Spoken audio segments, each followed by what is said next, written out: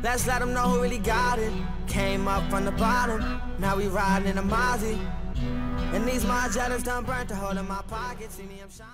Yo, what's going on, guys? It is your boy Bugs, and before we get into this video, if this is not your first time ever watching one of my videos and you enjoy my Multiversus news videos, hit that subscribe button, guys, because oh my god, I was shocked to see this number. I'm gonna slap it on for y'all right now. Bam!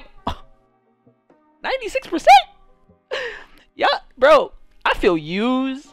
Yeah, y'all just using me for my knowledge and stuff. Like, can I get some love? Can y'all hit the subscribe button for me, guys? Like, if y'all want to see future Multiversus news, tips and tricks when the game comes out, and competitive play, this is the channel for y'all, man. Hit that fucking subscribe button, guys, and let's get straight into this video. So, if you keep up with my social media, yes, the cat's out the bag.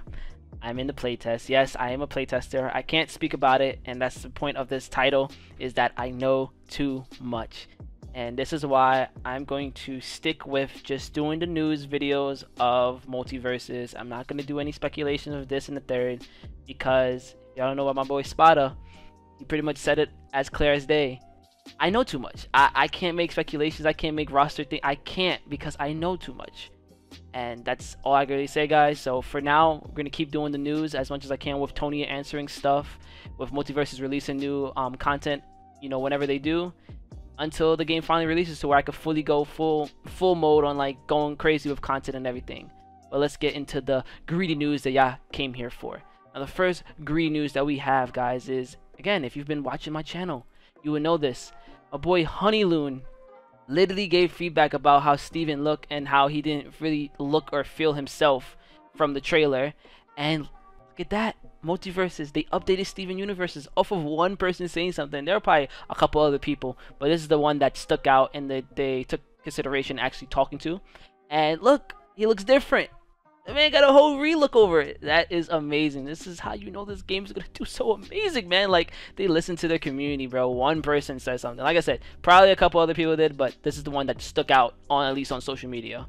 The next news that we have is competitive play, guys. We have my boy Army Good Shit. Sorry if I said your name wrong. Pretty much just asking, hey Tony, will y'all be making a push for EVO 2023 if the game does well, and would you support the competitive esports scene? If you don't know, I heard some news about Smash not being an EVO, which is sad to hear, because like I said, I'm brand new to the fighting scene, and I just know that, you know, these community events are what makes Smash Smash, and I learned that Nintendo didn't want to be there this year, which is very unfortunate.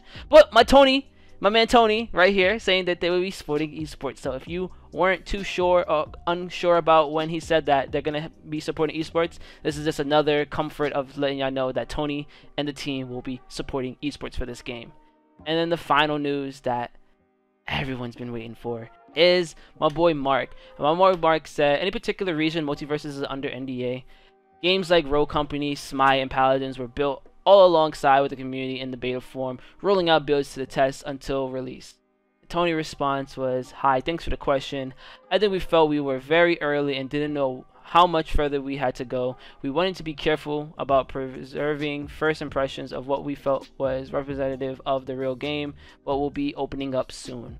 And this is the best response I believe Tony or Multiversus or anybody that works for that company could ever say.